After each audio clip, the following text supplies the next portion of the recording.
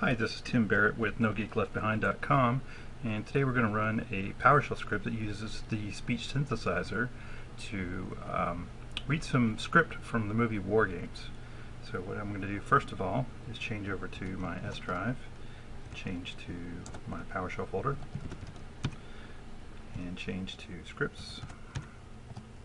And the script I want to run is wargames.ps1, and it will read this text right here for us. Hello, my name is Joshua. Greetings, Professor Falcon. Shall we play a game? Of course. I should reach DEFCON 1 and launch my missiles in 28 hours. Would you like to see some projected kill ratios? What's the difference? You are a hard man to reach. Could not find you in Seattle and no terminal is in operation at your classified address.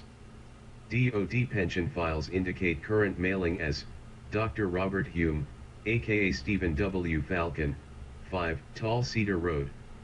Strange game. The only winning move is not to play. How about a nice game of chess? Alright, and the script completed.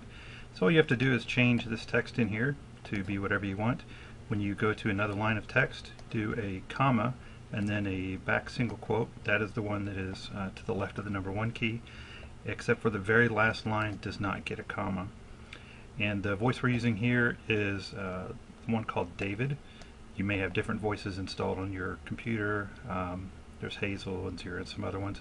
This is running on Windows Server 2012, so with the desktop themes turned back on, so that's why I've got speech and sound and everything else. So have some fun with this and play around with it. Thanks.